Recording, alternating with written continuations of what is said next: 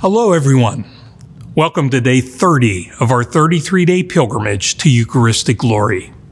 Today, we are discussing the virtue of simplicity.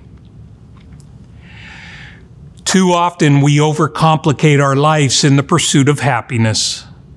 That is what happens when we want full control of ourselves and those around us. Those in sports call it paralysis by analysis.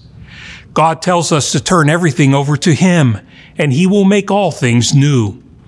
It really does not get any simpler than that. It is only through God that we find serenity and peace. It is never by possessions, power, or wealth. God calls us to lead simple lives.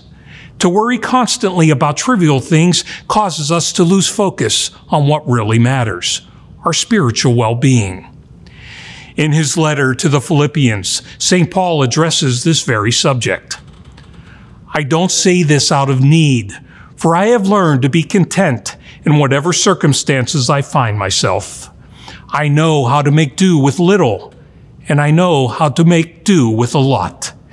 In any and all circumstances, I have learned the secret of being content, whether well-fed or hungry, whether in abundance or in need. I am able to do all things through Him who strengthens me. By turning over all things to Christ, we are lifting the many self-inflicted burdens that ultimately have little to no bearing on our lives. Pray that you may let go of the material things of this world and focus your lives on the only thing that truly matters, your eternal soul. I appreciate you joining us today and pray that your day will be free of worries and instead filled with the grace of God. May God bless you.